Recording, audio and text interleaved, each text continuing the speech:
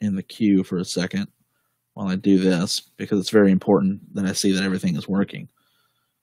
And then I talk because I don't want there to be any kind of silence. So you're going to sit there. Hey, it's working. For a second. Nice. All right. Hey, everybody. Welcome to mattnews.biz, the podcast where I share my thoughts and opinions and beliefs that have been lovingly dubbed Matt News. This episode is brought to you unofficially by Restream. Restream is the best way to live stream to YouTube, Twitch, Facebook, and 30-plus streaming sites all at once. Expand your audience with multi-streaming today at Restream.io. Tonight's guest is Nate Baranowski. He is a street painter, muralist, chalk artist, fine artist, and you can check out his work at natebaranowski.com. And he's also a new father. Please welcome on Nate Baranowski. Hello, hello. Thank you for having me. Yeah, man. Yeah. How are you doing? I am doing great. I am currently working on a mural. So for the first time since my boy was born, I'm actually putting in full days of work, which it's been a while. So actually painting for 10 hours at a stretch is actually a little bit difficult for me. Oh, so where are you at right lazy. now? Where are you at? I'm on day. Well, I'm in Indianapolis. Okay. I'm on day 3 of 4 on this mural. Oh, nice. So, nice. Are you getting to the point where I hate it, but like I need to fix it, and then hopefully it'll be great by the end. Well, as long as the rain doesn't wash it away like it did at Epcot. Oh man! But this one is indoors and permanent in paint, so nice. That is, don't have to worry about rain this time. Nice. I was just about to ask you a question, and then I forgot what I was going to ask you. Are you posting your progress or anything on your Instagram? I am not. Not for this one. Okay. Mostly because I'm not super happy with my progress shots at the moment, so I'm too embarrassed to share them. But I will correct all of these mistakes and hopefully post something great at the end. Awesome. So anyone who's joining us either on Facebook, YouTube, or even Twitch, you can ask a question anywhere in the comment section or the chat, and we will be able to see that here on our side as well. And we're going to reserve a Q&R kind of time at the end and answer your questions on that. So please feel free to interact with us as the show goes on. Nate. Yes. How is it being a new father? Whew. It is amazing, for one. But I try not to sound really cliche when I talk about fatherhood, because I know it gets really easy to like do that. And I want to try to be like realistic with it. But it is amazing to be so connected to a human that does not know you exist, or that you exist after you leave his field of view. Right. But like there is this desire. I've told a few people now that like it's actually not to get like super spiritual super quick, but like it is definitely teaching me the way that God loves us, because I so badly want my little 6-week-old baby to know how much I love him, that like I don't even like I want him to love me back and show that. But like he doesn't grasp the fact that how much I love him, and like it's this feeling of like, oh man, I'm so excited for him to grow up so he can know to the extent to which I love him. So right, yeah, it's been pretty cool. Traveling and having him not around has been a little difficult, because I see pictures of him during the day and I'm like, oh, I want to hold that guy. Yeah, I'm a big mush ball. Yeah, but this job, like you were saying, this is your first travel job. Yeah. Since, right? Right. Yeah. So how long has that been? How old is your baby? 6 weeks. Probably actually going on 7, almost 7. Wow. I feel like he should be older than that. I feel like it's been longer than that. It feels like a long time, and it also feels like just yesterday. So yeah. So I know we're not talking about anything in particular, so I'm just going to kind of shoot from the hip. I love the fact that like the title for this was like not anything in particular, but like everything important. I was like, yeah, that's my bio line. Well, I always try to make quippy titles for all of my episodes, except for the last 2, which were, very important topics. So I was like, maybe I shouldn't be quippy with this one. Nothing like moving from important topics to me, just kind of a Joe Schmo with a bunch of opinions. But that's the beauty of mattnews.biz. It's literally anything. It's literally whatever I feel like talking about, and that's what I really love about it. Perfect. Yeah. So how did you get into art? Because I don't know. I know I've chatted with you a little bit about it, but I've never really got into it. How did you get into art? Well, I mean, as you can imagine, always have been creating art, always loved it. But at a younger age, definitely had the thought of this can't be a business. I mean, this can't be a career. This is just going to be a hobby. Like as a kid, I wanted to be a Disney animator. Like that was my dream. Like I was trying to do like little flip books of Lumiere, like when I was a kid. And then, so I went to school for industrial design. So I thought to myself, if I make products and I like learn modeling and stuff, that's artistic, but also like will lead to a career sort of thing. And from there, after moving down to Florida, I had the opportunity to work at a place that did themed entertainment design, like that worked for the theme parks. So I was able to like do some design stuff there. And I was like, hold on a second, this is really cool. But while I was doing that, going back a little bit, back in college, I did a little side job doing chalk art. So that became my like, hey, make it like $40 here and there. Right. So I was doing like announcements and stuff on the quad. And then when I moved down to Florida, I found all these chalk festivals and I started going to them just for fun on the weekends. And then, so after like a couple years of doing this, I was like, you know what? Some people are paying me for this. And I started doing a few murals and things here and there. So that's kind of how I started getting into it, and eventually said, you know what? I want to try, like, make a go of this. So 2015 is when I started like full freelance art. Like I'm just going to like go all out. And so, and I'm still here. I'm not saying that it's like a forever thing, but it's for 5 years, I have been a freelance artist. Wow. Yeah. I'm dying here from cough. Hold on a second. Oh, you're all right. Well, actually, I've been wanting to grab my water, but I was like waiting. I was just you didn't want to be unprofessional like me.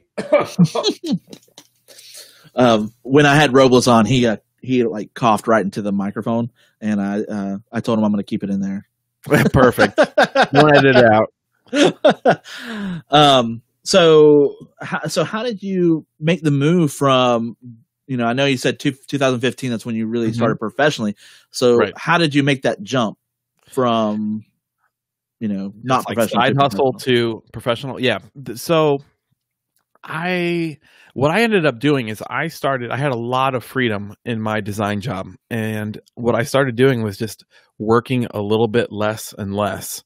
And I was getting these jobs that were taking me from Friday to Monday. So I was able to like just work less time. And I know some people don't have the flexibility to like kind of pursue that side hustle without kind of having a detrimental effect on your day job.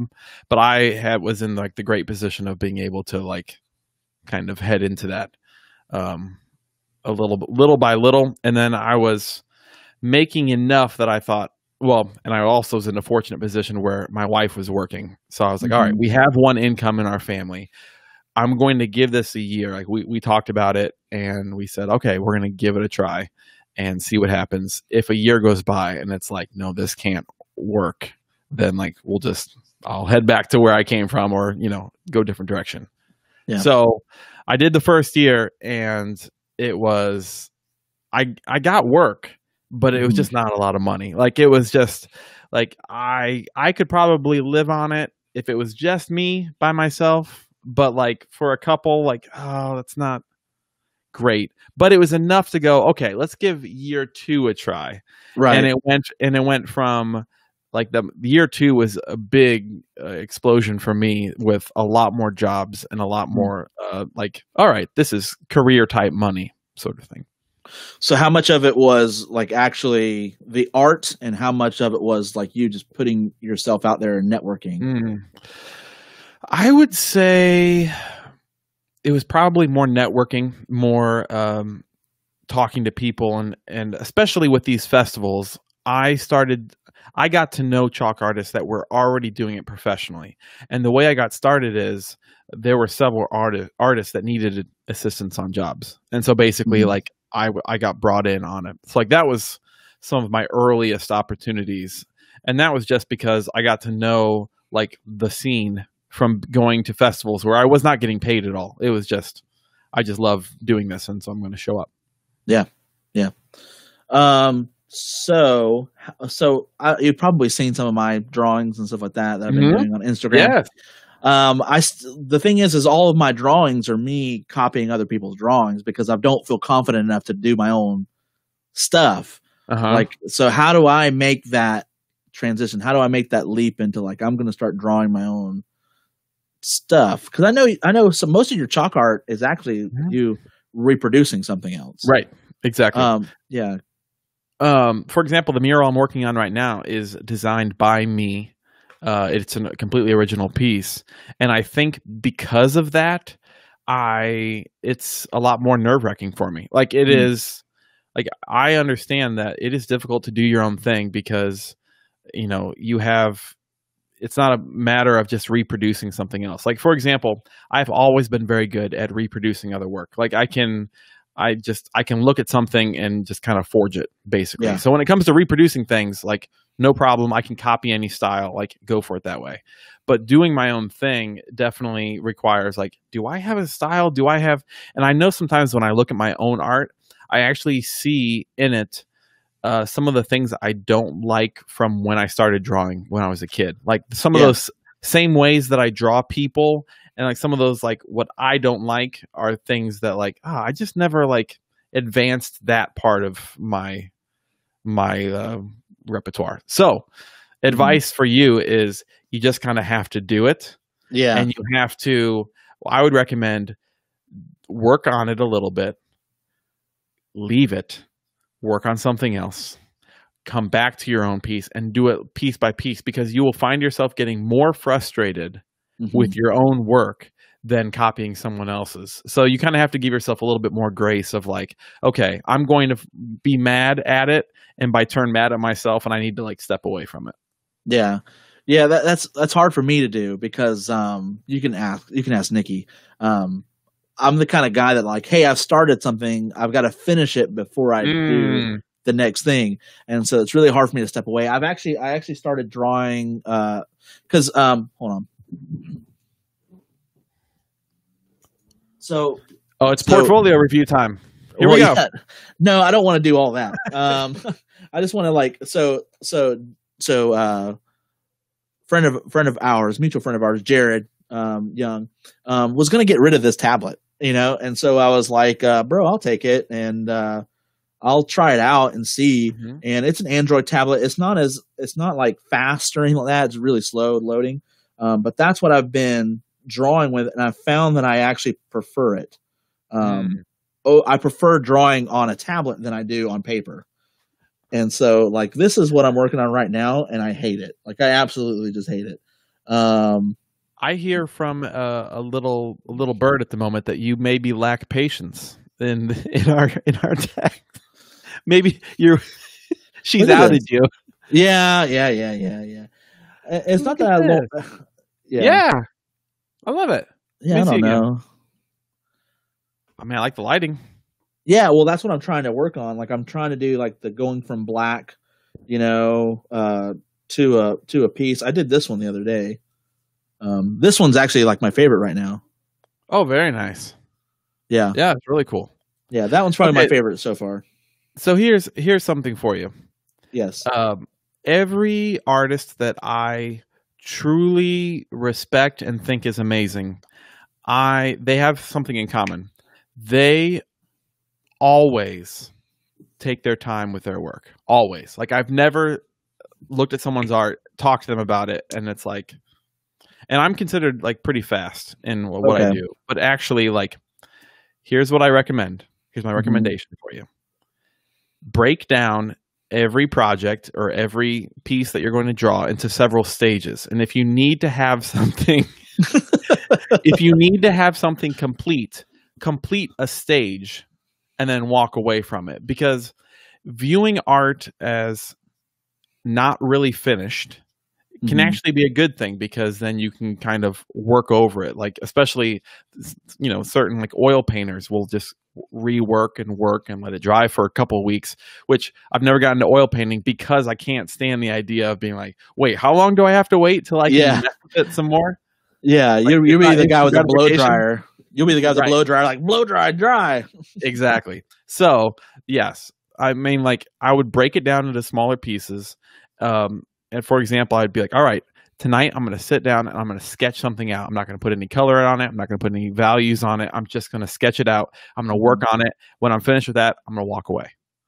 And I'm going to come back and I'm going to do, all right, I'm going to put on value. I'm just going to put black and white value. I'm just going to put it down. And you work on that for a while and you walk away. And what you get is you get fresh eyes. And fresh eyes, when it comes to art, is some of the greatest tools that you have, because every day you pop up, you will see something different. There's just like fatigue or familiarity that actually can hurt your art, because all you're seeing is one particular thing. But like the next day you come to it, it's like, whoa, hold on a second, that nostril needs to be smaller. And it's just and if you were working digitally, flip your art often.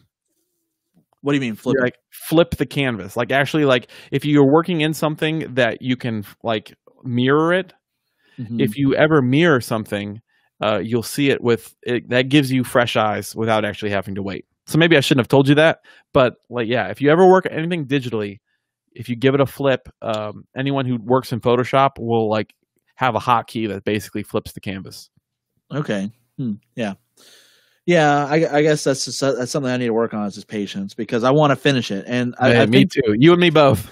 Yeah, I think what really gets me though is, like YouTube artists or even TikTok artists, they're like, they'll do the speed, they'll speed it up, of course, but it's like, it still looks like it took less than a day for them to work on it, to do it, to get it done. Right, but you did it in 15 seconds because you condensed it to TikTok. Exactly. Yeah, I don't know. And then also too, like I like caricature artists. I like the way like they work, and they work really fast. They have to, and so I've thought about getting into that. I just don't know how. I think what I would want to learn is like how to pick out features that you want to draw. Right. Yeah. Yeah, that's something that's a different type of skill set that I respect those who can just like look at a face and be like, all right. There you go. Yeah. So I think I'm done with the art questions. All right. Good. Thank you for coming to Art Corner. If you have any questions about art, put them in the chat. Put them in the chat and we'll come back to it. So I heard a little birdie told me that you recently went to a Black Lives Matter rally. And recently, I mean, like it's been like a month or so. Right. It's been a while. Yeah. So what made you want to go to it? Sure. And how was it? Yeah. So I live in Chicago. And it was, I'm really bad with dates. But at some point in time, what happened is a bunch of different churches came together to do basically a protest march that was part, a praying for peace and for peaceful demonstrations, but also definitely, I mean, it was not too long after George Floyd, and I think it was maybe right after Breonna Taylor, maybe. But also the racial injustice and the divide within the church, and the fact that this was put on, I think in Chicago, it was several Christian churches, but also some Jewish synagogues. I'm sorry, I'm very bad. And synagogues. Yep, that's Jewish. Got it. And so, all these organizations came together, and our church had a contingency from it. And I was like, all right, I'm gonna go to my first protest. And I was frankly very, very scared because I had never been to, like, seriously, never marched in anything ever. Yeah. So I was like, do I make a sign? What do I do? And like, what if I get there and someone yells something that I don't agree with? Do I have to what part of me like participating, that sort of thing. Yeah. And so it was really, really cool. We probably walked for 5 miles or so down Martin Luther King Jr. Drive in Chicago, and everyone was very peaceful, respectful. Like that was part of the thing, is that it is sadly the case that when a protest turns into rioting or turns into violence, it sadly undercuts a lot of the message of the protest, and it can be used to basically discount what the protest is about. So it was very cool. The leaders of the march said, like, hey, you respect this issue by respecting police as they are around, and also like respecting the area and those who live in this area. Yeah. So was it being a peaceful kind of protest or march or whatever? That's what kind of drew you to it? Like, well, if it's going to be peaceful, I'm going to attend it. Yeah, I think that was part of the, at least for me, never having gone to a protest before. The fact that there was definitely one, it was, I was there with members of my small group from church, and I was like, okay, I'm with you guys here, and I'm with, like, our pastors walked in it as well. But also like the peace aspect of it was definitely like, it felt good for me because I was scared and I wanted to participate. It has definitely been, I think since then, there's all sorts of discussions around capital letters Black Lives Matter versus lowercase Black Lives Matter. But it was good for me, especially in that moment, to be able to, basically say Black Lives Matter in a very like powerful way with the rest of my church, because it is in Christian circles, depending on the political persuasion of your church, even saying that is fairly loaded. And so it was kind of cool being able to be with my small group and be like, hey, we are pro Jesus, we are pro all people, and we are pro specifically Black lives. Yeah, that's good. Like, I actually have a buddy of mine who I want to have on this podcast, but he's very much a person that kind of defaults to, whenever you're having an argument, he defaults to, well, do you believe that Black Lives Matter? Can you say those words specifically, Black Lives Matter? Sure. And whenever I'm having a conversation with him, it's usually very public. And so I tell him, like, I'm not going to say those words in that order, because I know people who associate those terms with the organization. Sure. And so that's kind of that what you're talking about, the capital Black Lives Matter and the lowercase Black Lives Matter. And I hate the fact that it's, you have that contention where you can't just say, like, I know what Black Lives Matter means. I know that it means that I value the lives of Black people, and you can't just say that. You can't just say, well, I believe Black Lives Matter, because it has so much baggage with it. Did you find yourself before going to the protest having those same thoughts and then kind of growing past it? Yeah, sure. The I don't know. I think it wasn't.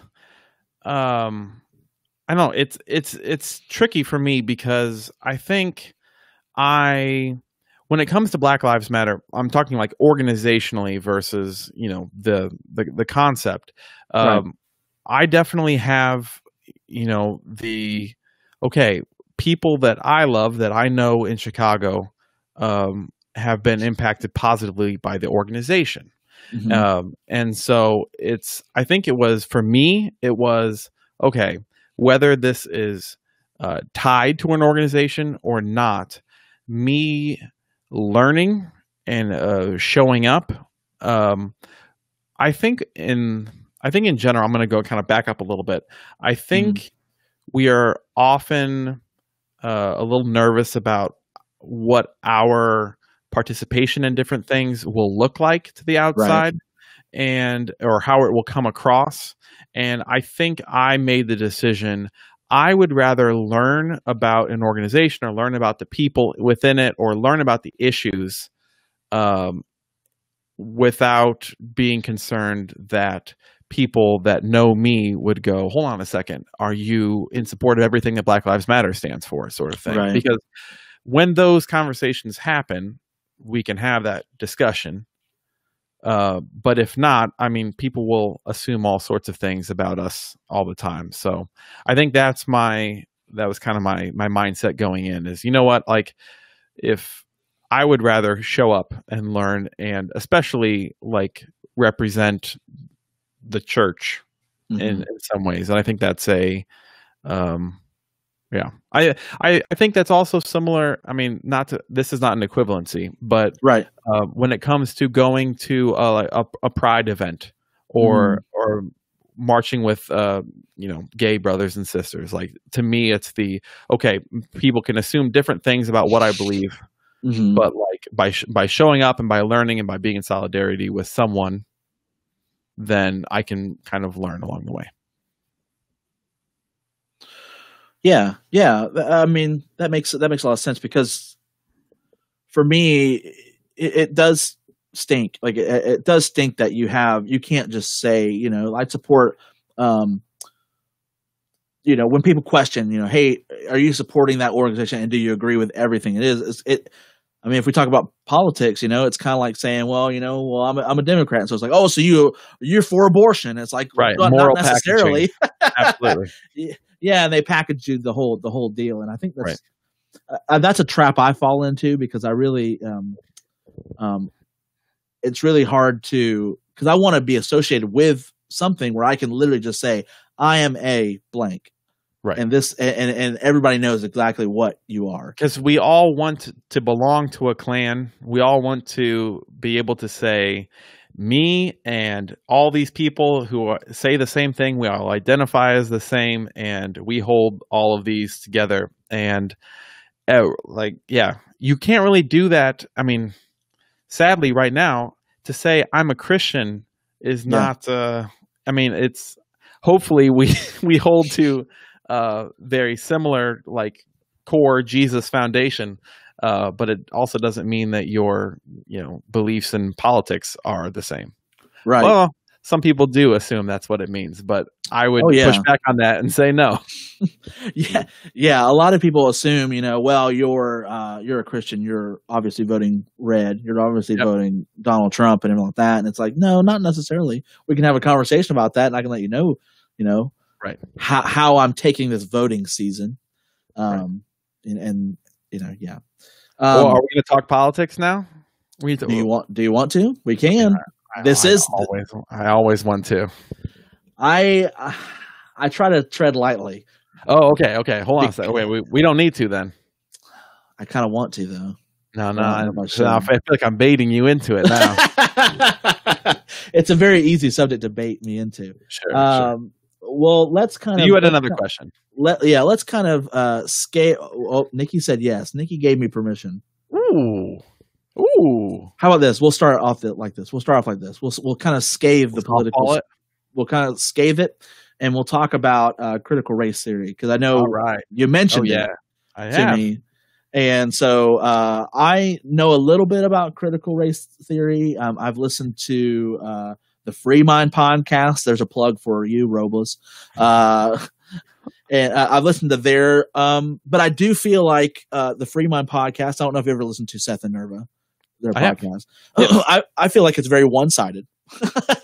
Right. It is a very right-leaning podcast. Correct. And so I try it, but it's very hard to find, for me at least, and that might be because of my algorithms. It's hard to find left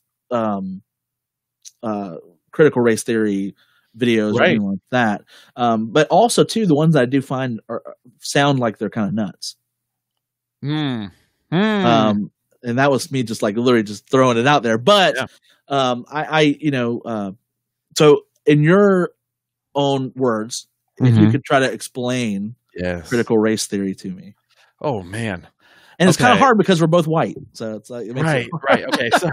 Okay, so I mean, this is sort of what I've gathered through my. I am not a professor here, but I would say that it is. I would say probably the most common worldview or way to look at something in the United States right now, and especially highlighting racial inequality in the U.S. It has been, more popularized, but that there are oppressors and the oppressed, and that in these different areas of our life, if as a white person you have been in the oppressor group in America, and if you're a black person, you've been in the oppressed group, and that these two different sides, what is either built into my teaching or the system that I'm in, is meant to keep me in the power position,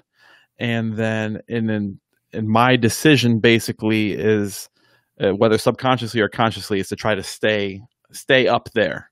Right. And same thing with the same dynamic for men and women as power, oppressor, oppressed, straight versus gay,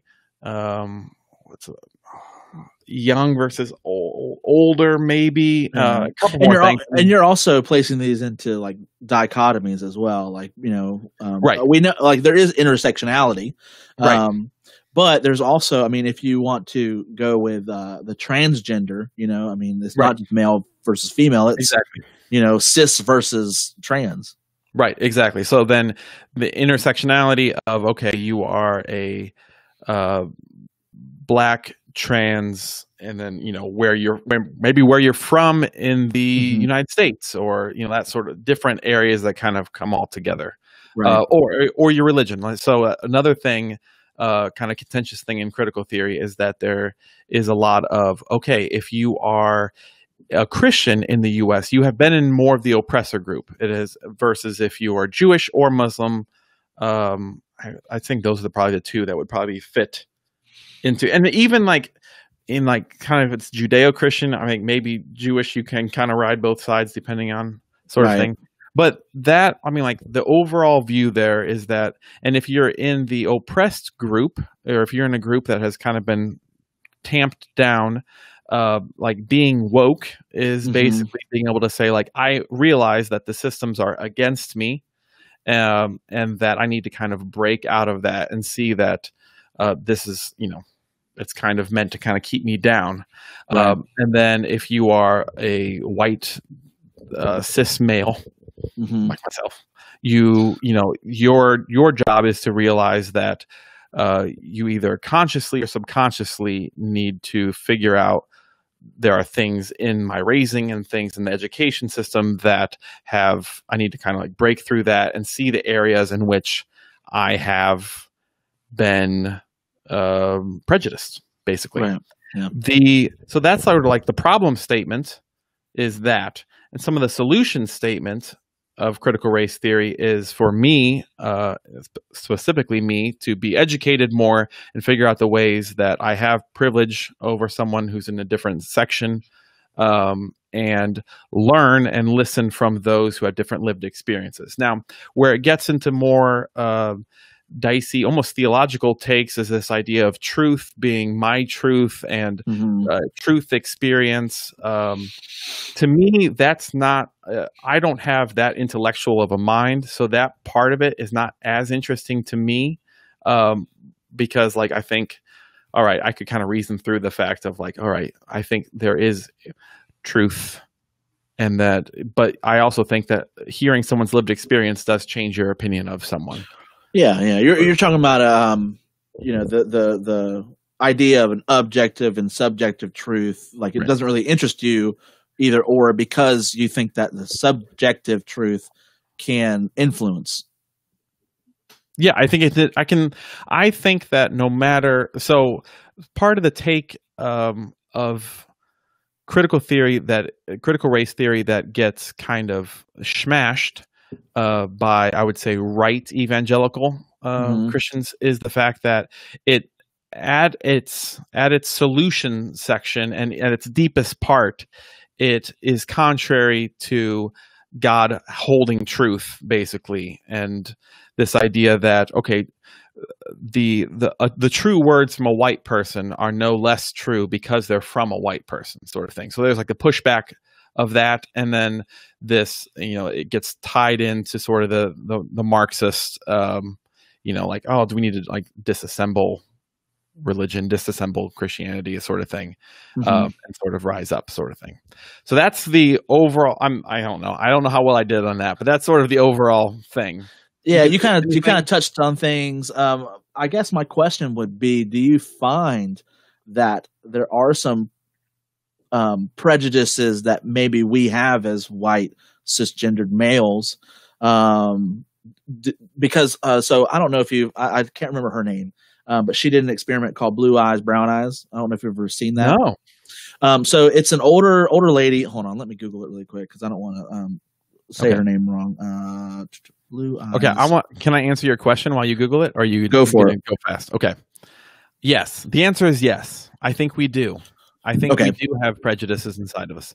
And I don't say that as an American. I agree with you. I agree with you on that. Yeah. I don't say that as an American. I say that as a Christian, because here's this. Okay. I think my pushback to the response to it is, no, critical race theory is not does not offer satisfying solutions to a human heart and racist either systems or people. Like the fact that, yes, hearing more and educating more and being more influenced by great Black thinkers is helpful. I don't think that it will ultimately lead to reconciliation. I think that's just my thought. I think it's kind of unsatisfactory. But I also find that when it gets put up against a quote unquote biblical worldview, I think that none of us, here's my hot take, I don't think that any of us have a biblical worldview. I think that none of us truly grasp the kingdom of heaven, the kingdom of God, and how we should be as Christians. So when you say critical race theory as a worldview versus biblical worldview, yes, they are out of step, and critical race theory falls in front of a biblical worldview. I would also say that American fundamentalist patriotism also falls in front of a true biblical worldview. And I think, different forms of capitalism fall in front of it. Socialism fall. Like, everything is inferior to a true, and I think we at times grasp it for moments, but I think that we are all biased by the ways that we were raised and the country we were raised in and the songs we sang and God Bless America. And we've all, I don't think we have a perfect biblical worldview. I think we're all striving to learn more about what does God think of the world and how should we view people in the world. I 100% agree with you. Oh, I don't know if you thought I was going to push back on that. I was ready for it, just in case. Yeah. No, I 100% agree with you, and we can go into that a little bit in a second. But Jane Elliott is the lady, and she does this experiment, and there's a ton of videos on YouTube that you can watch of it. And she does an experiment called Blue Eyes, Brown Eyes. And what she does is she has a group of 50 people. And she'll she'll have them come in, and everybody with blue eyes, she puts a scarf around their neck and then has them wait in a room separate the people with brown eyes. Well, the people with brown eyes are fed, they're given snacks, they're given, nice drinks, nice places to sit and with that while they wait. And they're told hey, when the blue eyed people come in, treat them like garbage, And she even hangs up signs in the main room that says blue eyes, get out of here, hang a blue eye by their toe, basically a bunch of racial slurs, but change blue eyes out, And then she also makes the blue eyed people sit on the floor, while all the brown eyed people are sitting in chairs around them. And then basically just kind of, it's the experiment is, that there's something biological about yourself that is seen, that you can't change about yourself. Right. And that you're being judged based upon that. And this is the experience that Black people have had throughout the history of at least America. And so I actually found that experiment very eye-opening, and that I felt like it really softened my heart to the plight of my Black brothers and sisters. Right. And so I don't know if you've ever seen that or not. I don't think you have. I haven't. Yeah. Check it out, and I would tell anybody to really check it out, especially if you really want to learn more about I think, which is a more positive message concerning the Black Lives Matter movement, and really understanding that, because that's something that you said, you think that critical race theory brings that into light, kind of that injustice into light. And that's kind of the good thing that's happened out of it. Right. I think that, I would say, to me, it has been helpful. And I think I would say that if you filter critical race theory through the fact that, and I think even in the Free Mind podcast, there's talk about I'm going to say the word wrong. Is it hegemony? Hegemony? Hegemony sounds correct, but I have no clue what it means. Okay, so the fact that we are, through our culture, we are all been conditioned to believe these different things. So the standard of beauty, we've been taught by advertisers, we've been taught by media, and here's what a beautiful person looks like, and that sort of thing. Yeah. But I think it has been helpful to try to identify, and then taking it into, okay, Jesus, what do you have to teach me about myself? And examine, are there things in my life that have led me to have prejudices in my life? And I would say yes. And that has been extremely helpful, because I don't know if you experience this at all. I think, for example, I'm gonna say it first, and then I'll kind of feel it out. I'll go. Yeah. I have learned that I have racist tendencies in me. That I struggle with racism. Okay, that's my statement. Okay. I think the sin of racism is a sin that us as white Christians have a very hard time confessing. I think that it is that me having that, there are a lot of sins that I can kind of say and be yeah, I'm consumery, I seek power or whatever. And it's kind of oh, okay, cool. If I came to a small group and said, I just need one to know, I think I'm racist, or I think I have these in me, they'd be hold up. Yeah, you would have a better time saying I struggle with porn addiction. Oh, absolutely. Absolutely. Yeah. Absolutely. You would have a lot different things you'd be able to admit before that. Yeah. I think that is a problem, because I think as Christians, we should be the most able to admit our own sins and know that the depravity of the human heart my heart is bent on wickedness in a lot of ways. And the fact that this is just one other element of that. Yeah. And I think by being able to approach that and be all right, what are the things I don't know. I have not heard another white Christian admit to having any sort of racial prejudices or things kind of built into them. I just haven't. I've never heard it before. I've never heard it from the pulpit. I've never heard it from, and I think, but we talk about it there are racist people out there, or I know distant relatives who are, or an older generation is, and I know that the word racist is so loaded and it feels so terrible. But that was the point. I'm sorry. That was the point I was going to make, is that, I think that because the word racist and racism is so loaded that everybody thinks when you say racism and racist, people automatically think of Nazis, KKK, those kinds of things. Where I think me and you can see the nuance in the fact that there are subtle racisms that we have within us, and those are rooted in us, and it's almost like a generational curse. It's happened so much generationally that, I have this story. So I would confess the same thing, that I believe that I have racist tendencies within me.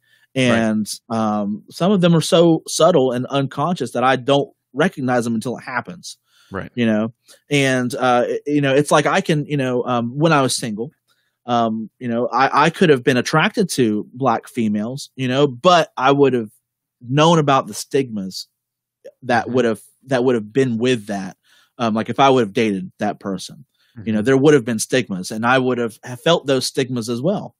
And so I think that those are things that are within us, but also too. So I had a really good friend of mine. We're not really good friends anymore. We still talk to each other every now and again. We just lost touch. He's black. And, but I remember one time I invited him over for like a little get together, and there was, you know, most of us were white, and then he was the only black kid. And it became like this, like, hey, how can we make fun of his blackness? You know, fit. And I remember my mom came in and she told everybody to leave. She was like, Matt, I am so disappointed in you.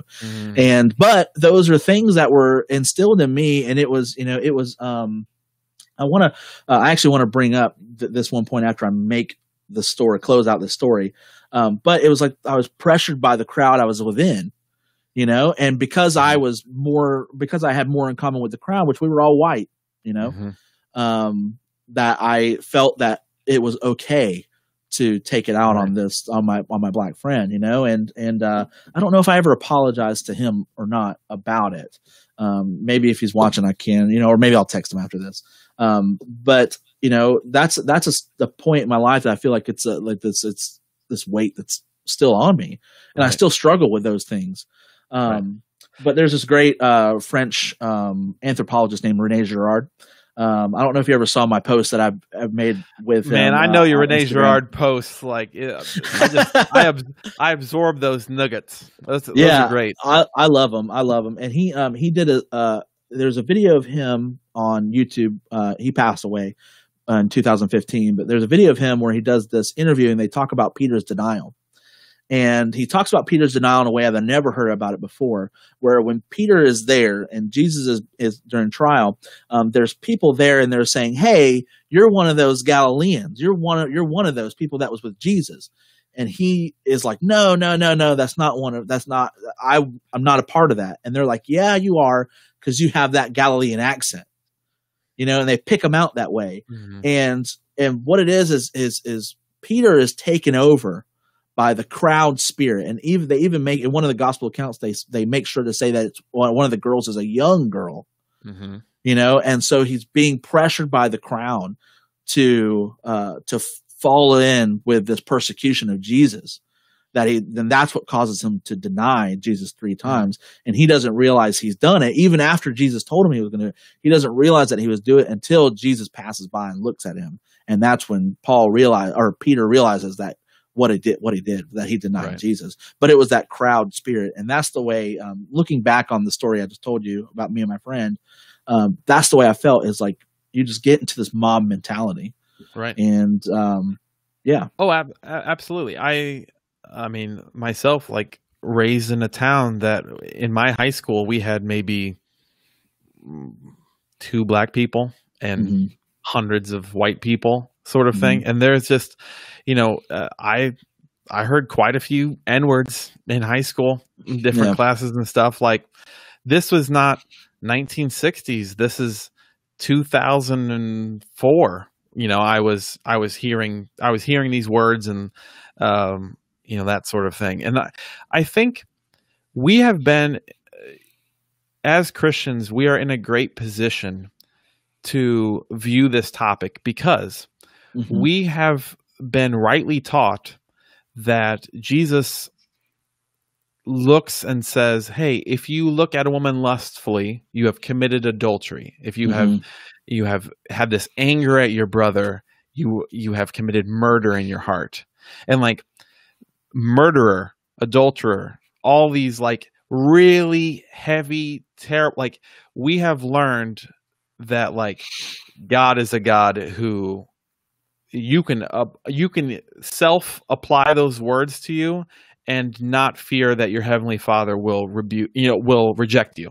Yeah. Sort of thing. Like, he wants you. And I think if you were to continue it on and be like, if you have this thought of superiority or this thought of judgment at a brother of a different race or color, then you are racist in your heart, sort of thing. Like, I think we have learned how to, I think that's an amazing thing that we have, is that I can say these very harsh words about myself, knowing that, one, I can be renewed daily, and Jesus can work, like, transform the sin in my life, while all at the same time being able to look at my black brothers and sisters and be like, I have not been a brother and sister to you at different times, whether consciously or subconsciously. Right. And I'm not from the 50s or the 60s, and I'm not from slavery times, but I am from the early 2000s and 90s. And yet, like, yeah, I absorbed some of that toxic garbage as well. Mm-hmm. Yeah. So one of the things that you said, and we'll keep this topic all the way toward the end, is that you said none of us have a biblical worldview. And you kind of mentioned a couple of those things like patriotism and things like that. Do you mind going a little bit deeper? Sure. Into that? Because I'm finding this to be something I'm struggling with myself, because, a lot of churches today, have American flags hanging, and things like that. And that's something that I struggle with, on a daily basis. Right. Yeah. Oh yeah. I would say, I don't know. That is something that I'm going to breeze past politics for a second. So you don't even need to comment on it. I'm going to just kind of breeze past it. Okay. And I'm going to say, I feel like in some ways as a Christian, I left the room for a second to, like, go to the bathroom. And when I came back, everyone was like a Trump supporter. And I walked back into the room and I went like, hold on, everyone. Wait a minute. Like, I truly feel in some ways unplugged from my Christian brothers and sisters in a lot of ways, because there are a lot of,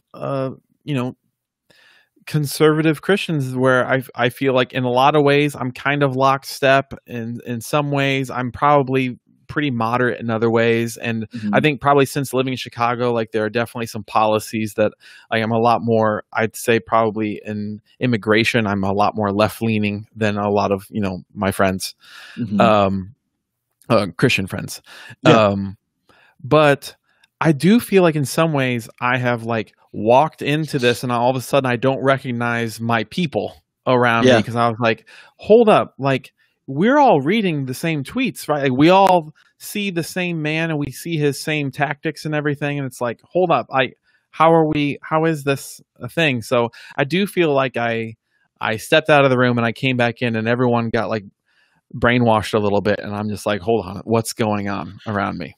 See, so I don't feel that way, because I started. I'm also admittedly a little unplugged from must have been a time where I was somewhat unplugged from politics while I was, like, starting my career. So maybe I truly did step out of politics for a bit. Yeah. Go on. Well, when I got saved, I was 17 when I got saved, and I got saved at a Baptist church, and always have been told, like, your Christians vote Republican. Right. Same. So I think, so I've seen that all the way through, any church I've been at. Right. And so it's almost as if, like, hey, if you don't, vote red, then you're not really a Christian, because, and, I don't know if you saw the article, it happened, I think it was like 2 or 3 weeks ago. But John MacArthur, he said that, there's 3 things that Christians need to vote on, and that's abortion, gay rights, and trans rights. And those are the 3 issues that drive Christian politics. And I heard about it on a podcast, and I remember the podcast host, one of the things he said was, like, so we're going to ignore poverty, immigration, and human rights, and things like that. Even monetary policies. Like, we're not going to worry about monetary policies or anything like that. And yeah, so I don't really feel does come down to abortion for a lot of. I mean, like, that is sort of the one issue, and that you've been talking about recently on this. Yeah, I actually haven't gotten to some of the things I wanted to talk about, which is kind of statistics. Because statistically, abortions have been going down. They've been trending down, and they're actually lower than they were when Roe v. Wade was instilled. I mean, I've just been looking into you caught me at this moment because I was just looking at this probably a similar article, and I was like, hold on a second, I need to rethink some things because and I think that, and for me, what that tells me is that policy doesn't matter as much as we think it does. Because one thing about like Supreme Court justices and like that is most Supreme Court justices are going to hold precedents rather than make dramatic shifts in policy. So they're going to uphold cases, and that's how they built the case up to Roe v. Wade, because they built it based on precedents and then said, well, constitutionally, this makes sense. And so that's why it even happened. Yeah. And so to overturn Roe v. Wade, and then the same article said that even if we overturn Roe v. Wade, it would only affect about 10% of abortions worldwide. Okay, or not worldwide, but countrywide, nationwide. Right. Okay, so I never answered your question, so I want to answer it. Sorry. I know that's on me because I took a quick politics detour sort of thing. But I would say that the worldview that I have and that various people have, I find that we have, in a lot of ways, been influenced by a message that Jesus never endorsed. And I think in a lot of and I think financially, I think is one of the ways that it's like doesn't quite feel and helping of the poor and visiting those in prison, and like feels like part of it that has been kind of influenced by a political stance more than by the gospel. And I think especially when it comes to like how we view poor people, for example, and how we view the poor, it's, I think it's been more influenced in my life by hearing about, like, oh, maybe need to work more, can't have a handout sort of thing, more than what Jesus says about people in poverty and that sort of thing. And like all of these different layers are on it. And I think when it comes to, I was always taught that America was the best. America was like God's new Israel, God's new country. Like, and then, and this feeling of, hold on a second, but like, what about the world? What about our brothers and sisters from around the world from different countries? And, do we need to, why is my country better than their country? Like if we serve the same God, and if we serve the same, like God is the God, not of United States. He's the God of the world. He's the King of the world, King of Kings sort of thing. Yeah. So I think us not having a true biblical worldview, I think if we confess that we have it all figured out, I think we would have to in some ways examine, are we just in some ways making the Bible fit? I know there's a lot of, talk about capitalism and socialism and the idea of, as a church, are we doing what the early church did? No, not what, no way in whatsoever. Like, are we truly sharing with one another so that no one in our church is needy at all? Yeah. No, because we are concerned with our own, our own property, our own stuff, like the whole private, I own this. I think we've lost stewardship and that sort of thing. And I think that corrupts my worldview. Yeah. I tend to agree. I do kind of uphold private property only in the sense that one of my big principles that I live by is you can't legislate morality. And so, yes, I believe that we are called to share, the things that we do have. We're called to share that, but I can't force you to share your stuff. Because then I would be enforcing my will, coercion, which I believe is violence. Well, this is where you have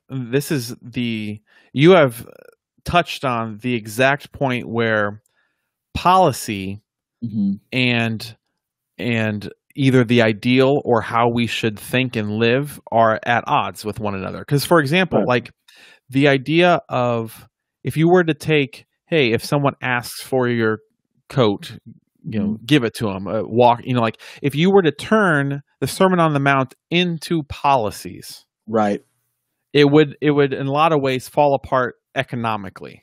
Like, at full generosity and full, like, so I worry that in some ways the idea, like, because they don't work as well in policy, same thing with like, okay, how does it work, with policy wise with the poor in our country sort of thing. Well, personally, I can say to myself, okay, as cold, hard policy, fine, like what actually helps find the data. Okay, I understand that. Yeah. But when it comes to like how I should view the poor and what I should do personally with my own finances and with and I say my own, with the finances that God has given me, I think almost like I fear that the policies have crept into our hearts, where the policies were just to kind of as guardrails to keep dishonest greedy people from taking advantage of others. Yeah. And then like we're somehow backtracking them into our own lives versus letting our own lives be completely generous and completely like letting someone take advantage of you, et cetera, for the sake of the gospel. Yeah. Yeah. So how much do you think Christians should even be a part of politics and policies? That's tough. So let's talk politics just for a second. So we are here. We are here. So I have grown to become more of what's called an agorist. I don't know if you know what an agorist is. You found a label that is super cool, and no, I have no idea. Yeah, well, agorism is basically operating outside of the government. Like if you get paid under the table, like Bigfoot. He's an agorist. So like if you get paid under the table, you're kind of skirting taxes. Therefore you're an agorist, because you're not, but you're also taking yourself away from the participation of government because you see it as an institution that doesn't represent your ideals and beliefs properly. And so that's the way that I have grown to view government is, it's like, it doesn't matter what president we have in there. They're dropping thousands of bombs on brown people across the world, and we say it's in the name of security and freedom. But, sometimes it's like, what does the Middle East have to do with us anymore? Because 9/11 was almost 20 years ago. Right. I don't know. You want me to respond to agorism? Sure. Okay. Well, I guess the original question, which is, how much do you think Christians should be involved in politics? I think they should be involved in politics. Okay. Because I think Christians should be involved with what the world cares about. I think my thought is now. I think holding the like, well, if Christians were all in charge, we would like fix all these problems. I don't believe that, because I believe that like Christians, just like any other human, can fall to power. And I think in a lot of ways, politics, can be very corrupt and very like, in order to go into politics, there's some hands you have to grease and different things along the way, which is sad. Yeah. I think that what people care about should be what humans care about should be what Christians care about. Because we are called to care for humans, for other people. And I think that is... Now, do I think that Christians should be so radically Jesus-looking, so close to that we do look a little bit crazier to the outside world?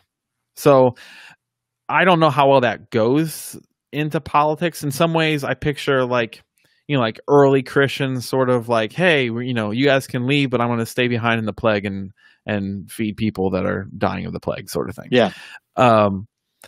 Whether that mean like, I think being able to say as a Christian, like, I'm going to vote with I'm going to say it wrong. I never know. It's conscience. I have to say it. Conscience.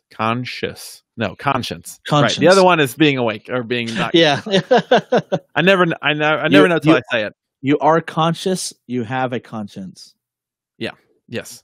So, yeah, I think that we are called to vote, and I would say vote principally, but also realizing that, which I think we have gotten very far from, is that no politician will save us, and that we are, like, searching for a world that people love us and love Christians, all like, and think we're the greatest. I think by looking for that and by looking for praise from people or protections from our government, that sort of thing, can end up us idolizing politicians, where I think we should be the most like realistic of like, all right, these people will not save us, heal us. They're not going to bring our land back to God. No politician can do that. Like that, we are going to on a small scale serve God and influence our little sphere around us. So I think it is participating, but at the same time, not putting hope in, which I know it sounds cliche now that I say it, but I think it's hard. It's hard to not get in deep that you're like, this will change things. Yeah. Well, I again, that's why I think that I take more of an agorist approach, because I feel like we can do that without policy. I think that we can influence change in the world without policy. If we just started to do like what you were talking about, like if we just started sharing our coats, and if we just started to, like be wronged, if you get wronged, just be wronged. Don't take it up to a court. Don't take it up to, these different things like that. If we, kind of gave out of the generous nature of our heart, if we see somebody who needs something, we give it to them. We don't need a law that tells us to give them something. We don't need a law that says, hey, take this portion of my taxes out so that we can, provide for the elderly, provide for the poor, because we are doing that. Yeah, because if the church was doing what they're supposed to be doing, those people would be provided for. The unfortunate thing is that I've heard that my whole life, but we just haven't been doing that. I hear that also when it comes to abortion, is that if you are pro-life, you should be so pro-adoption that your church. I have to praise our church up here in Chicago, because they have an adoption fund that they have gathered in the church, and if any member wants to adopt, I think it's like $10,000 from the church of like, we will help you adopt a child, sort of thing. Wow. And I think like that sort of, if you're going to, whatever you want the policy to be, like you said, I agree with you. Like you need like to do the things that instead of waiting for a policy to change, do things to impact the world in a better way. So, for example, and like, I'm not going to talk too much about abortion because you've done that a lot already, but like that whole, like, by helping those in poverty, you would actually lower a lot of rates. Like that is something you can do to help, out in your area. Yeah. But it's also, like you said, you can't change someone's heart with policy. Where I find that super interesting, and we're kind of going back to race for just a second, is okay, if you have been disadvantaged by redlining and all sorts of like systems in our country that make it so that you aren't being hired and getting opportunities. For example, I'm a big sports guy. I know most people are not, but for example, hardly any NFL coaches, black NFL coaches, and like one minority owner, just because like NFL owners, a lot of white guys that had money from a long time ago. Yeah. And they hire a lot of GMs because they're comfortable with them that are also white. And those white GMs and white owners hire a lot of white coaches. So they institute a Rooney Rule, which means that you have to interview one minority candidate for the coaching position. You don't have to hire them. But that's one of those things where a rule, for example, tries to give more black people the opportunity of an area that is so weirdly disproportionate. And we have a lot of those areas in our country where it's super disproportionate areas. And I think where I'm struck, because I have no idea the correct answers to this, is what can we do to help people who are less likely to get hired due to either centuries of prejudice or education not being great in a certain area? How do we help those people? Is that through, is there some, I don't say policy, but is there something to like help sort of thing? Or is that just like, that's not really going to, people are still going to have these thoughts? Well, so if I could just put in a very non-informed opinion of what I would think might work. Sure. Or well, because I don't have a solution. There's no I don't know a solution that would work now. Right. But I guess I would say, if we could imagine a world where one thing is copyright laws were actually shortened or even non-existent, to where like, let's say I started my own football league, and I started my football league with teams named the Patriots, the Jets, and the Buccaneers. Sure. You know. Well, I wouldn't have some big corporation that owned those names that would be able to sue me for copyright infringement. I would be able to use logos. I'd be able to use everything like that. And I would be able to have my own players. But because the NFL is such a huge thing right now, you know, it's so huge that there are probably a myriad of laws that I have absolutely no idea about, you know, that would keep me from not only starting my own team, but starting my own league and being able to charge people to come into a stadium, because I would also have to find stadiums that are that meet code. I would have to, and if there's not one, then I would have to build one, and then I'd have to meet all the code regulations instead of just being able to go out into a field, charge people money to drive up on their cars, and make some money on my own football league, and start that from like a grassroots movement. And I think that's the thing that a lot of people don't think about, is that a lot of the things that we know are built on regulations that keep people down, that keep a lot of, minorities down. Because again, if the NFL wasn't so huge and people weren't making millions upon millions upon millions of dollars, and there was some kind of competition, because you see how hard the XFL is having to get off the ground, and it's because they probably have to do something different because there's some kind of regulation or law or copyright infringement like that keeps them from doing, from just literally being another NFL. And they're having such a hard time doing it, and that's being funded by millionaires and billionaires. Right. So how hard would it be for somebody like me to start something where a black person would have the opportunity to own a team, be able to pay their own players and charge whatever amount they wanted to for merchandise and stuff like that. Right. The systems that are currently built right now are meant to stay, like NCAA, college athletes. It's meant to, people that are making hand over foot right now are wanting to stay, which throwing it all the way back is one of the true tenets to a critical race theory, is that the systems that are in place are meant to stay in place at the detriment of people that want to improve them or change them. Yeah. And so that's one of the reasons why I just think that policy isn't going to change it, because there's just too many regulations. Like, I want to throw out another example here. Because I've thought about running for office before. Nikki does not want me to do that because I don't know what office I would run for. But let's say I had a platform, and my platform would be like, let's deregulate something. I don't, let's deregulate something. Well, Matt, what would you deregulate? I would deregulate hair salons and barbershops, because I get my hair cut in my house by my wife, and I'm okay with that. I would go to a friend's house if they knew how to cut hair and have them cut my hair, I don't need regulations to tell me if a barber, should have a license or not.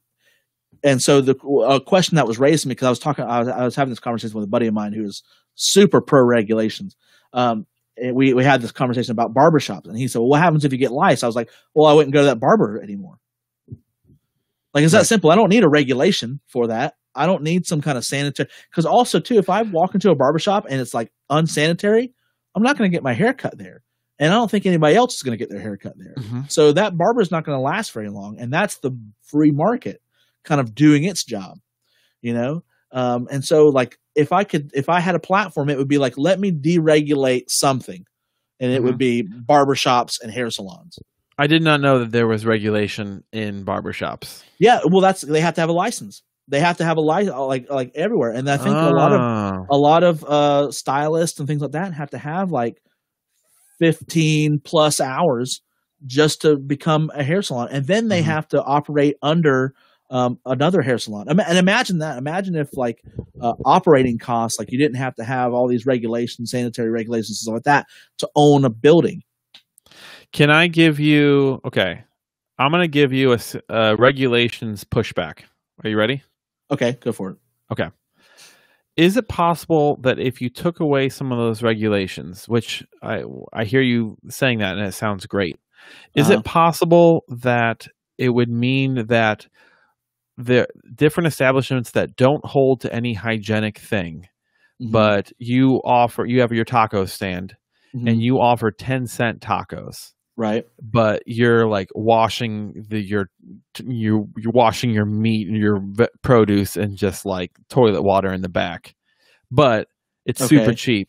Then the people who can only afford 10-cent tacos, you end up just having more impoverished people eating the bad tacos and all getting sick. Yeah. But they still have to we can't, again, bad example, but they can't afford the dollar tacos at the hygienic place that's better. They just like, well, I can feed my whole family for $1 with 10 tacos or whatever. So we keep going to this place, 50% chance you get sick or whatever. And then you have some sort of disease that only spreads around because people who can afford the dollar tacos are like, don't go to that place. They wash it with sink water, toilet water in the back. Is it possible that could actually hurt people in worse positions than us because of the lack of regulation? I mean, that's a good question. I don't know. That was my thought. Well, I don't know. Probably. Yeah. Well, that's what I'm saying. Like, that's why if I had a platform, it would be like, let me deregulate something.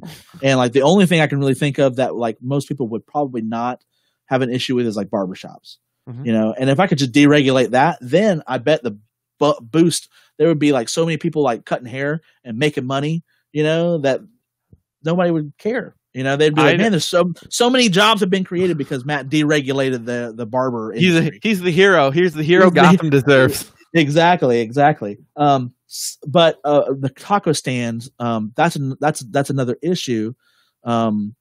I don't know because so I used to work at Red Barn Steakhouse. It's no longer in business, so I don't care talking bad about it anymore. But Red Barn Steakhouse, we kept it pretty clean, but the back door was a screen door and flies would get in, And so we consistently, as far as like health regulations and stuff like that, didn't do too great, Again, I thought it was clean. It really wasn't. Thinking back, but there were flies in the soup. There were flies in the soup. You can't have flies in the soup. Well, there was flies in the soup. There was also like cockroaches and stuff.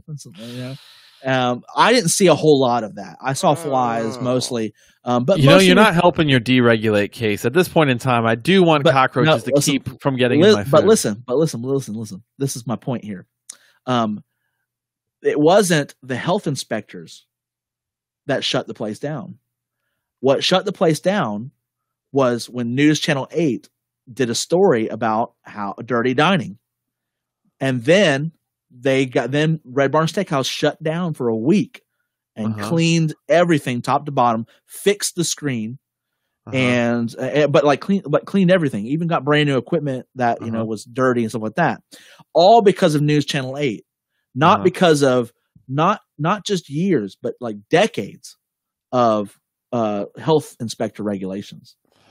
Okay, so you're saying it was public sentiment that caused change rather than regulation, because the thing is they passed enough health inspections that they were still allowed to stay open for business. Got it. So I would think the same thing about the taco stand is that, I'm going to say a quote here, and it's is this a Rene Girard? No, it's not Rene Girard. Well, then what's the point of quoting? What's the point? Let me just throw this out. It's quoted as Thomas Jefferson, but it's I prefer dangerous freedom over peaceful. He says peaceful slavery. But it's kind of the same idea. Is with more freedom, there's going to come more risk, and I think I would rather take the risk than be told, hey. Don't let that guy, because the thing is you got to think about the taco stand guy who's charging 10 cents for tacos. The reason he's doing that is because the big guys are charged $1 and he can't compete with them. Right. So how does he compete? He's got to charge lower prices. Right. And he's just trying to provide for his family. Sure. And his family is probably eating those tacos. So he's like, hey, they're surviving. So why wouldn't any other person survive? Right. And he's like, well, I shouldn't use this toilet bowl as a sink. I shouldn't use this toilet bowl as a sink, but it's all I have. Maybe. But one, that's also ridiculous. What?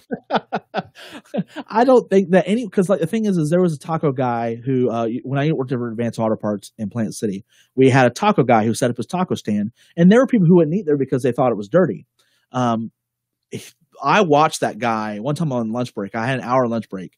And he, after every like 10 batch of 10 that he would do, he would literally clean everything top to bottom, and then he would do more, and it wasn't because if people get sick from your tacos, they're not going to come back to your taco stand, at least in this. Exactly. But that's what I'm saying. Like they're not going to come back to the taco stand, and it's not going to be because of regulation. It's going to be because of public sentiment, and because they're going to see like, hey, that guy's tacos kill people. Maybe we don't want to eat those. Yeah. But killing one person is probably not good for your taco stand. No, it's not. But the thing is, that's your dangerous freedom.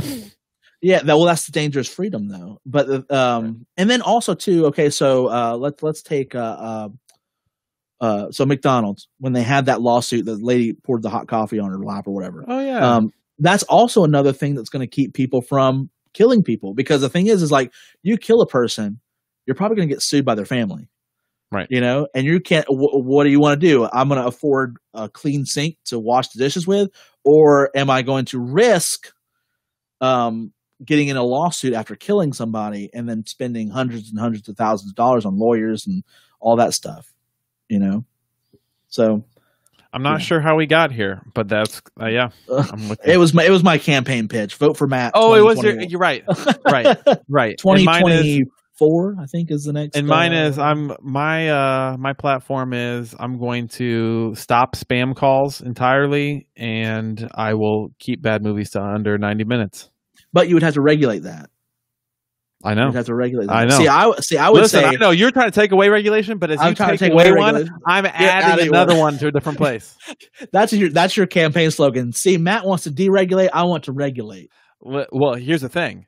I run as your vice. Ratio. I run as your vice in your presidential campaign. You're deregulating things. I'm regulating other things. We're like yin and yang. We're like yin and yang. We keep it the 1-to-1 ratio. Don't worry. If any of you guys are worried about regulations going away, they won't. They're just being siphoned to different areas. The taco trucks. See, that's a great platform. Balance. Matt, at some point in time, I do have to leave because I do have to get back to painting more tonight. Yes. I'm going back to the work site. Well, let's do you want to go ahead and just close it at 9:30, or do you want to try to let's just go ahead and end this ASAP? No, let's do 9:30. I like it. Okay, cool. Because Nikki's probably out there right now listening to me and saying, this is supposed to end at 9. And what's supposed to end at 9? It's unofficially at 9. Like I unofficially tried to take it an hour, but we talked about more than just one subject. We have been surfing through subjects now. That's okay. Yeah. Let's talk about church leadership across our great country. I'm just kidding. I'm just kidding. I do love talking church culture for the most part. I do have to say that is as far as churches in our country, I do have to say it is such an interesting time, and sometimes I want to work at a church because I find church culture so interesting. As somebody who works at a church, I've worked at many of churches, so I've been employed by at least 4 churches. And wow. And they're different. No, 3 have been the same denomination. Now I work for a non-denominational church, but there's always the behind the scenes, and some people will get disgusted. It's the interesting part to it. Yeah, well, some people will get disgusted by it. Some people will be able to look past it and see that even some of the politics that goes on is in support of the mission that they have, and that you have to, as an employee, you have to say, well, this isn't my church, I'm not the lead pastor, and so what is the vision that he has is the vision that I have to carry as well. And I think that sometimes it's hard for people because of Reformation and all that jazz. I think when it comes to my last point, kind of the reason why I thought about it is because I'm part of a church now, which is very interesting because I know that multi-campus branching out is becoming very popular in the U.S. I'm part of a church that is a kind of decentralized in the fact that it's not like they plant new churches, but then there's no cross as far as sermons and things like that. At some point in time, I would like to, we don't have time for this, but I'd love to chat about kind of the mega church. There was kind of the rise of the mega church pastor, and then sort of like a hit back as a lot of mega church pastors had some sort of moral failings or, got hyper political or whatever along the way. But then I would like to talk to you about, actually, I do want to ask you this question. Go for it. What do you think is the trend? What do you think is the trend going forward? And what do you think should be the trend of churches in America and how, like, especially with COVID, how they move forward?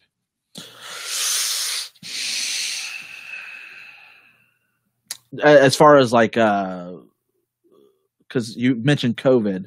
So do you mean? Sorry. I mean, I don't want it to all be COVID based, but I was just thinking I know that COVID can be a catalyst for different things, but maybe don't even include it if you don't think it's that impactful for the overall course of the American church. But where do you see it going? Like still more satellite churches of central hubs, or? Well, there is. I don't look at church trends, so I don't really know what the path is going toward. I have my ideal is where I think churches need to go. I think churches need to get out of politics. That's one thing. I think we can influence better, not through policy, but through just affecting change within our communities. I don't know. I've been seeing this battle, and again, I don't know if it's just my algorithm or whatnot, but I've been seeing this battle between kind of these Reformation theology guys and the prosperity gospel preachers. And I think those are kind of the two that are rising to the surface. And I think that I tend to lean more toward the Reformation guys because I feel like they are sticking more to Orthodox teachings, which are less about God's blessings, God's promises, and things like that. Because I think that we misconstrue the concept of God's promises with what the promise actually was. Which, man, we gotta go in. I mean, we can't start this now, but yeah. I'm sorry, man. I think what does a blessed life actually mean is not what we think it means in our culture. Well, I was thinking about this the other day, and I'll kind of end on this, and then we can skim through some of these. I was thinking about this the other day. When Jesus I think it's when Jesus talks about life and life abundantly. He wants to, I want to live life and life abundantly. Well, what we think in our American brain is, well, abundant life means that he wants us to be successful. He wants us to not have to struggle. He wants us to be independent financially and things like that. Where I wonder if Jesus married and not be single. We can talk about singleness in the American. Yeah, married and not be single, and with that, have children. Yeah, you know, don't live with your parents. You know, those kinds of things. But what if what Jesus meant is that you live life day to day and you help people day to day and you affect change day to day, that your life has more meaning and purpose in it without having a lot of stuff. And therefore you live life and you live life abundantly. Right. So yeah. The days are full of purpose. The days are full of meaning, and you are walking humbly with your God. And oh man, we could So actually, you know what? Let's schedule our next one, and we'll talk about that. We'll talk about church culture and where we kind of idealistically see where we want churches and all of that. Not a whole lot of questions. Mostly, Nikki kind of asked, what if you're not part of the left or the right? Why do you think libertarians are left out? That was critical race theory time, I think, when we were talking about, right? I think that's what we were talking about. Yeah. But I think too is because a lot of people don't recognize that there's a third candidate out there. There's actually more. There's like 8 candidates. Right. But Jo Jorgensen is a libertarian nominee. She's actually quite qualified. I don't necessarily like her as a libertarian candidate because she's still, again, I'm more agorist, so I want more deregulation, and I want to see a candidate who wants to deregulate. But she is for regulations. Like, she wants to add some regulations. I'm not for that, and that's why I don't see her as a good candidate. Got it. I think my answer is that libertarians are left out because the left and the right have dominated it is a true dichotomy. And when you have 2 warring parties, the other members will just be seen as pawns of those. Whether that's true or not, I don't think it should be true. I would love there to be 5 equally strong parties in our government. Unfortunately, it's not the case. I think it's a false dichotomy. Because independence is a bigger chunk of the pie. Yeah, I think so. Yeah. I think it's amazing that I hate this, that when you vote for a candidate, and I have several times not voted for either of the 2 leading candidates, Republican or Democrat, and I hate the mindset of, you're just throwing away your vote and you're helping so-and-so. And I was like, hold on, you don't know who I was going to vote for in the first place. So you can't tell which side I am, quote unquote, throwing my vote away to. I made a goofy post one time, and I said, hey, when Gary Johnson was running, and I voted for Gary Johnson. But I remember I posed the question. I said, so with me casting my vote for Gary Johnson, who am I helping? Right, exactly. And I mean, it was like all the Democrats were like, "Oh, you're helping Trump," and then all the Republicans were like, you're helping Hillary. It's like, oh, I thought I was voting for Gary Johnson. I'm sorry. Right. Yeah. So, anyways, that was really kind of the only real question. My dad is asking some questions, but it's like, goofy questions, like, how much would Matt charge me to let him cut my hair? How much? I don't know. I tried to cut my dad's hair one time, and it didn't turn out very good. So it's more of the fact that I lack confidence in myself to cut people's hair. I think for $20 you'd cut somebody's hair, unless your dad's got a lustrous mane. If he's got a hair, then I think it's pretty easy. Just buzz it down. It's pretty close. It's pretty close. $20 for a buzz. You think that's not overkill? No, I don't think it's fine. For that family connection, you can't pay for that. That's true. And by can't pay for that, I mean it's worth a lot, so you should pay for it. Okay, I got you. He also says that you should regulate taco stands because you do not want to die from eating any tacos. And you know what? I am pro. Lee Glover, I'm with you. Regulate taco stands. Regulate taco stands. Deregulate other areas. That's our platform. That's our platform. That's our platform. Matt and Nate 2024. Regulate taco stands, deregulate barbershops. I like the idea of Glover Baranowski or Baranowski, and next to you is like the D part of deregulate, and next to me is like the over regulate. I have the over, and then we have arrows pointing towards regulate, and it's just us facing each other with our fists up. Like, listen, we won't fight against another party because all the fighting's internal. Bubba Baranowski. Draw it up. Let's do it.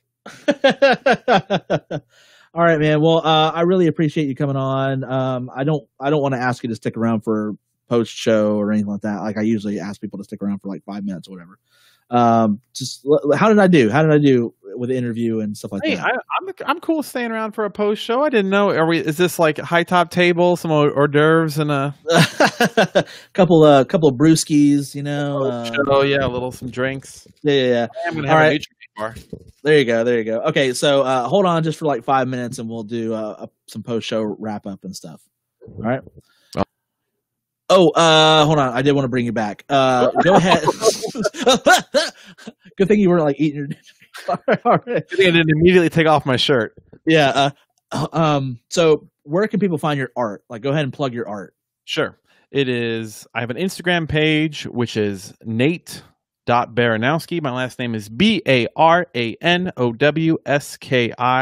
Nate Baranowski on Facebook. NateBaranowski.com is my website, but Instagram is probably the best one. If you're on TikTok, you can also follow me on there. TikTok is a nightmare landscape, but if you want to hang out with me there, you can. Yeah. All right, man. Well, again, I appreciate you coming on. Again, guys, I hope that you enjoyed this episode of mattnews.biz and this conversation with Nate Baranowski. You can rewatch this stream on my YouTube page. Link is in my bio on Facebook. Or you can listen on podcast, which is available on Google Podcasts and Apple Podcasts, and I think most other podcast platforms that are available. I hope to see you next time as we explore more Matt News.